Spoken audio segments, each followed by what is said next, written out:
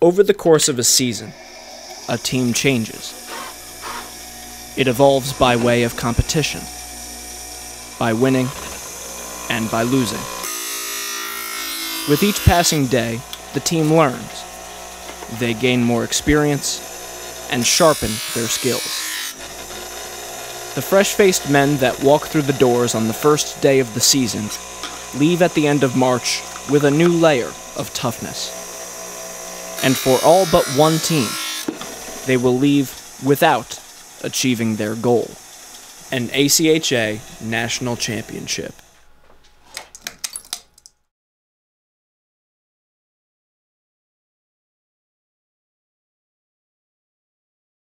In Poughkeepsie, New York, the Marist College Hockey team is off to their best start in 4 years.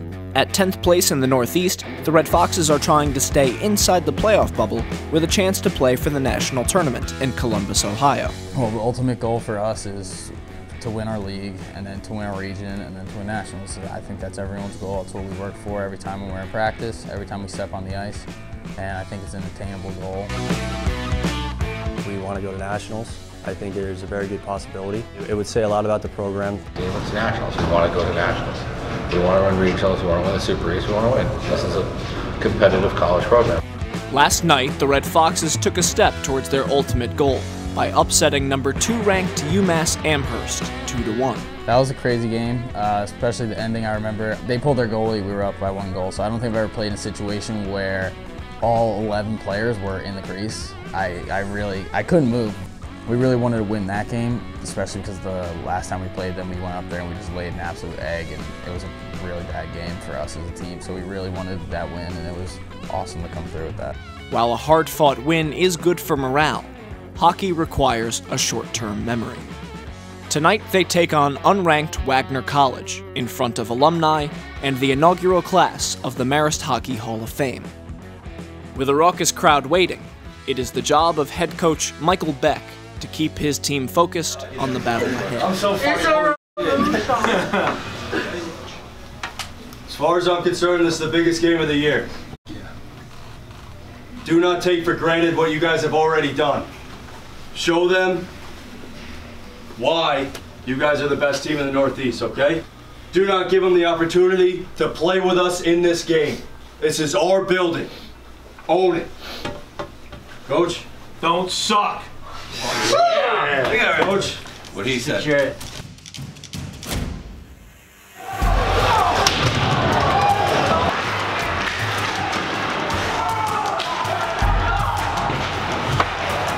Despite Beck's pregame fire, a lackluster start results in the Wagner Seahawks grabbing the first goal of the game.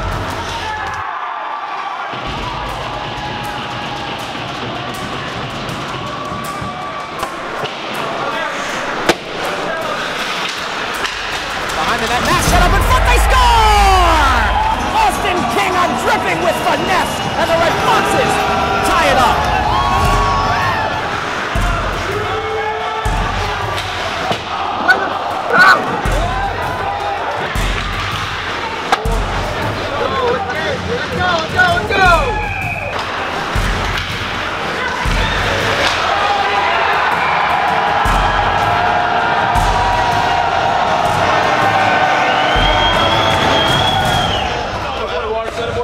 Although the alumni and crowd are pleased with the first period, Coach Beck is not. Why aren't they happening like they were last night against a better team? I think they're because Wagner is just a little bit Trying to do too much. I got a team split in half between guys trying to show off in front of the alumni and guys gripping the stick too tight because the alumni's watching. We need the points. We need to hammer it home. Good thing. That was good. Let's go, you baby. Let's go, dog. What do you think, kid?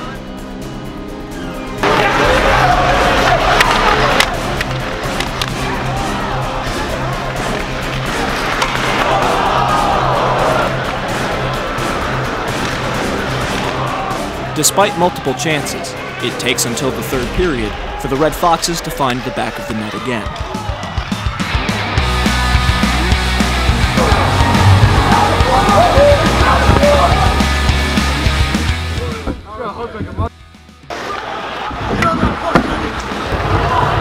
Three-one! the goalie was giving me more room upstairs, and I was looking for a pad at first, but then decided just that I had a good clear shot.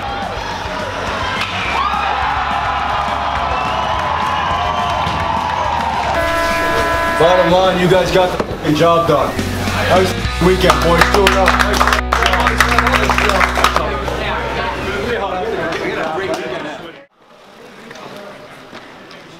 The following Monday, it's back on the ice for the Red Foxes. As always, practice is started with a game of telephone before opening words from Coach Beck. Just want to tell you, great job this weekend. That game on Friday, best hockey I've seen you guys play. We're going to opt out of the bag skate tonight that I really wanted to do. So what we're going to do tonight is a lot of skill stuff, a little bit of skating, all right? We're going to get right back into it, start getting ready for this weekend coming. All right, fellas, you ready for that? Oh, yeah, buddy.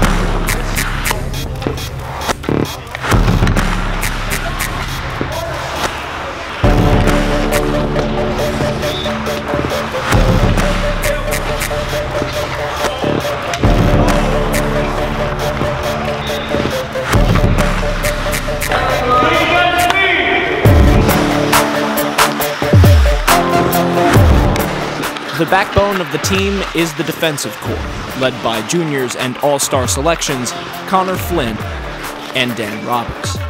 Of course, no defense is complete without a good netminder, and the Red Foxes have one of the best in the Northeast in #1 Justin Larkin. My personal goal each game is just to give my team a chance to win, focus on the next save. I don't really care about the individual stats or anything like that. Success for Larkin did not come early, and he was cut from the team his freshman year. When I got cut, I played U18 for that year. I wanted to transfer. My parents made me stay. I was just going to say, I'll just hang them up and just go home, save the money. But my parents were the ones that told me to give it a try, so I tried my sophomore year, and then when I was on the team, I loved it, and all the guys were great, and they didn't act like anything was different. My coach of the U18 team was Mike Beck and Randy Hurlbert and Mike Beck's father, Kevin Beck. So kind of funny how it works out, but at the time they weren't really affiliated with Marist. My first impressions to Justin were good. You know, I gave him a lot of credit for sticking with it and coming down and playing for us. He played awesome for us that year. To have a college kid come over who just got cut from Marist and play with my travel team was different. It was new. I didn't really like the idea of it, and proved me wrong. His game preparation was just unbelievable. He plays in a game the same way he practices. It's all around, you know, the kind of guy you're looking for. Everything that he did that year, you know, I think was a defining moment for him, and I couldn't be happier with where he's gone with his career, and both on the ice and off the ice. Now working on his MBA here at Marist, and you know, he's been a successful captain for us, been obviously a successful goaltender for us, and you know, it was great. That's definitely one of my highlights in coaching. The success on the ice and resiliency displayed off it led Larkin to be named the team captain his senior season. We're in the C as a goalie. It's a tremendous honor. I mean, with the refs, they still talk to me. It doesn't really change anything. I think with or without the letter, the refs are always talking to the goalie, so I'm always there. Obviously, I can't skate out of the net to talk to the refs, so that's why we have other captains. And Kinger mostly handles the refs on the ice. He handles the stuff on the bench, and I do more stuff in the locker rooms. Forward and captain Austin King's passion for the game started after a little bit of loving force. So I first started playing when I was about 5. My dad actually threw me on the ice, and I hated it, absolutely hated it. Really resented my dad for it for a while. And then after a couple practices, my dad forced me to stick with it, and once I figured out how the skating part and not falling down every 2 seconds, I began to fall in love with the sport. Just getting up early, going to the locker rooms, hanging out with the guys, and getting on the ice and just throwing puck around and sliding on the ice. It was a great sport to play. I actually really didn't want to go to Marist. I was more looking towards like SUNY schools, like SUNY Cortland. I wanted to play like hockey and lacrosse there kind of thing, but my mom was like, no, just go visit Marist. It's a beautiful campus, I swear. Like, I bet you like it, I bet you like it. And I kept on putting it off. And I was walking on campus, and I remember I was walking past the library, and I just turned to my mom, like, yeah, I think I'm gonna go here. And she was like, oh, cool. And then that was it, and it was sold. That's why we run that on a Monday, not a Thursday. Oh, sorry, great. Sorry, great. Kinger's gonna break Justin.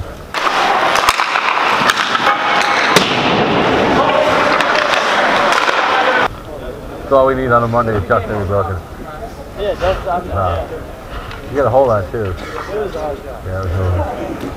King's Marist career was interrupted as a sophomore when he was diagnosed with Hodgkin's lymphoma.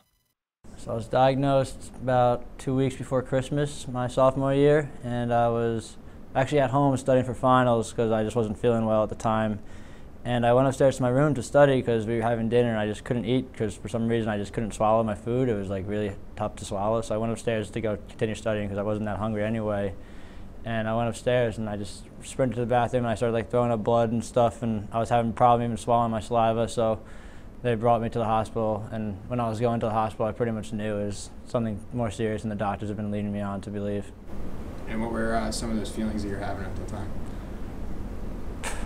Not so much symptoms, but feelings. It was I was looking at my parents a lot. They were rambling, freaking out, calling anyone they could imagine, and I was kind of just sitting there looking at them like, well, hell, I gotta go through what I gotta go through to get better, and this means everything to me. The people around me, they're gonna be there for everything, through everything, and I know that, and I want to do my best to fight it. So I'm here for them for a long haul. Yeah, I honestly didn't really have many thoughts in my mind that I wasn't going to until the doctor told me like, hey, it might not happen ever again. Like, just you have to understand that, and that's part of the thing you're gonna have to battle.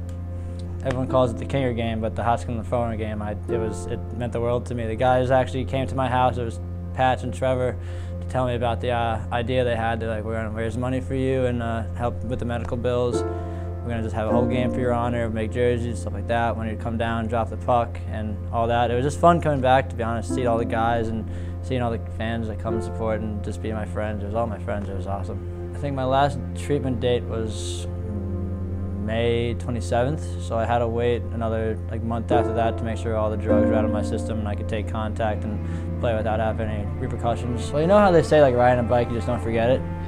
It was kind of like that. Went to the locker room, got dressed, all the guys were there too. It was I didn't really think about it till actually the skate was over and I was by myself, driving home, and I was like, holy shit, that's what it feels like to be back. And the feelings were unbelievable. It was, you can't really put it in words. It's something you just think about every once in a while when you're just going through a hard time. And you're like, wow, it works out in the end. Just got to keep pushing through it. And what's your opinion on the all-time game record that you're on pace to break with 2 more games left in the season? I was really surprised to even hear about it. I didn't even think that was a possibility for me until I heard it from my friends at the ranch sessions. It's pretty cool. And I guess I've been here for a while and played a lot of games, and now I'm starting to realize it's coming to end, so it means a little more today. Take advantage of every opportunity you have. In all honesty, I thought I was never going to do a lot of things I'm doing now, and I'm just happy to be back and appreciating the little things and enjoying every moment I have with my friends and family here and playing hockey still, so couldn't be happier.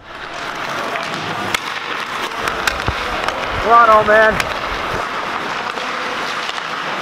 The man who teammates affectionately call Kinger is a warrior, one of the toughest around, but you wouldn't know it by his personality. King's fun side especially shines on Wednesdays during the team's weekly shootout.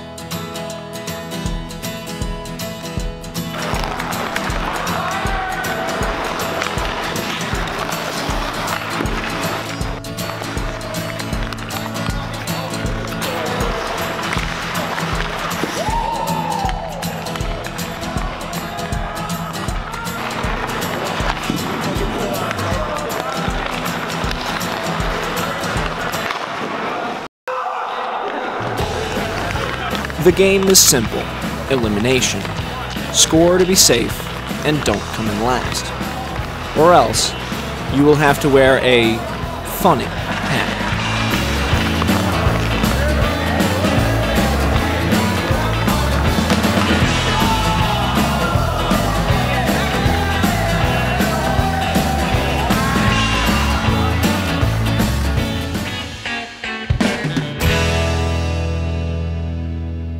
Good practice, boys. Big one tomorrow night, and then we got a huge weekend. Friday versus RPI, we beat them at their house. They're going to want some revenge. And then Saturday, we got #1 Willie P on senior night, boys. Big game. We'll put on a show for the 6 seniors that have given everything for these past 4 years to this team. Let's go, boys. Bring it in tight. Marathon 3. 1, 2, 3. Maris. Yo, Fortnite Sillies only. Welcome, ladies and gentlemen, to Marist College Hockey at the Mid-Hudson Civic Center McCann Ice Arena. Marist in the Northeast, ranked number 8, RPI number 9. Nationally, Marist number 22, RPI 23. Make sure you're communicating. Biggest thing I want to see you guys do here right out of the gate is communicate, okay? Communicate and put a body on them. This is our rink, okay? Teach them a lesson for coming down here. Now RPI's won 8 of their last 9, and they're one of the hottest teams in the country. It's going to be a real barn burner here tonight, Matt. Yeah, absolutely. A crucial game in terms of playoff hopes.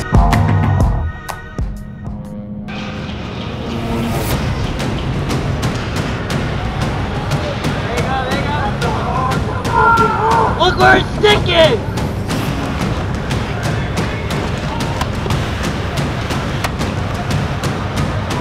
Hogan enters in, has it poked away from him. Good play.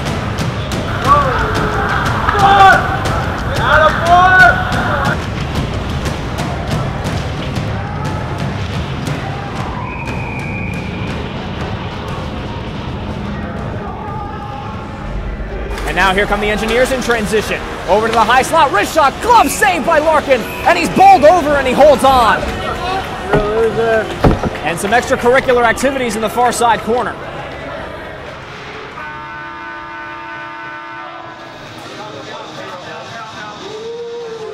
Here, let's go, boys. We all can play better. We all can tighten up certain little things that will lead to a better team effort. Come on.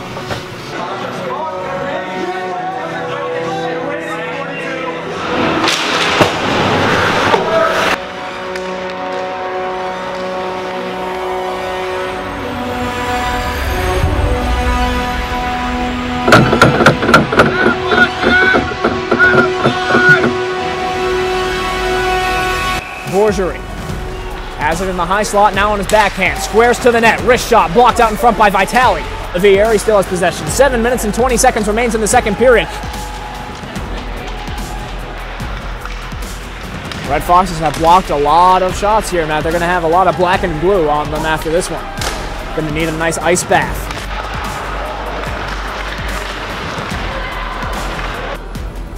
Please, get the puck out, please. Let's go white, let's go white! Been exhausted. It'll be another penalty being assessed to RPI as Garrett Mass was brought down to the ice. Coach Beck wanted it and he gets it. It's a trip. And it'll be 45 seconds of a 5-on-3. And if there was ever a time for the Red Foxes to start getting some shots on goal, this is the time. Hogan settles the puck down. Flynn calling for it in the high slot, can't find him. DeVault tying up the lane. A minute to go now in the power play. Take it away, Jenga. Jenga to the net. He scores! Justin Jenga, I love it when you call me Big Papa. And the Red Foxes take a 1-0 lead. Well, it was only a matter of time there with Marist.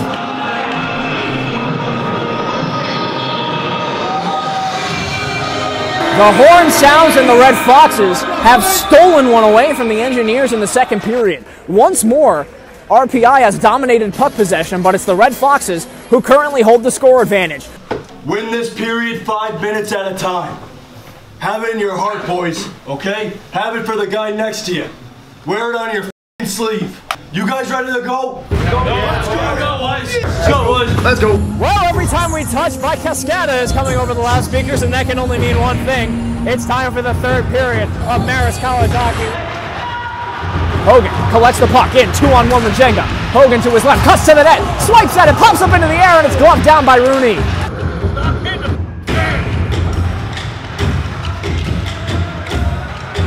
Langston in his own zone. Here come the Red Foxes now as Flynn into his bench. King over the boards. Power play. Shot by Mass. Save. Rebound shot by Mass. Robbery by Beglin. Beglin with a big save, and he pounces on the loose puck.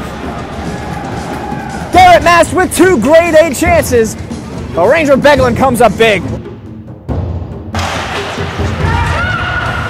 Backhand pass intended down low for DeVault. He finds him. DeVault with a wraparound chance. Stuffed off the side of the net. Shot off the groin of Brian Hogan, and he has to skate immediately off. That's Oh boy. Oh, that's big one for the team right there. That is tough.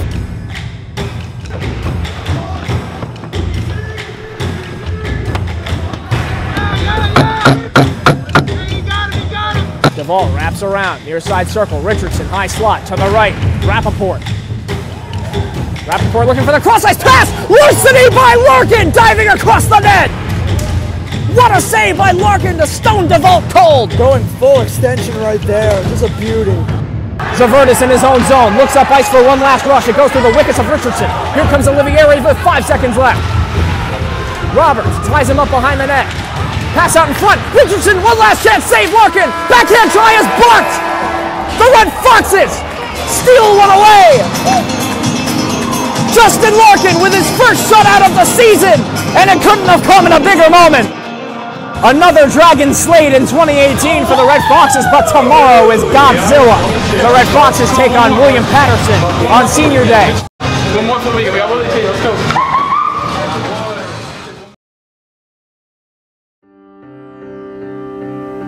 Let's go, boys. Everything you got, boys. Marathon 3. 1, 2, 3. Let's go. After an emotional senior night ceremony, the Pioneers jump out to an early lead, quickly putting 3 goals past Larkin. Though the defense would tighten up as the game progressed, a comeback is not in the cards for the Red Foxes. Senior night ends with a 5-1 loss and a dejected Marist hockey team. Their careers at Poughkeepsie's Mid-Hudson Civic Center are over, and their road to the national tournament just got a bit bumpier.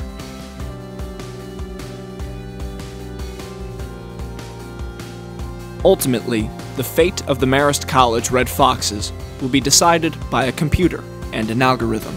The blood, sweat, and emotion that is poured into a 6-month season gets translated into numbers, wins, losses, and a ranking.